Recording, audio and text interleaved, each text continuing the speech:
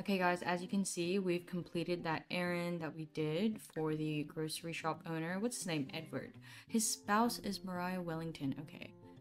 So apparently we helped him make a move with the creature keeper, so we'll see how that progresses in the future. I did not know that the errand was just about helping him do that, but that is so cute. Wait, I just noticed something. What? So he has a spouse and he's trying to make moves on the creature keeper. Wait!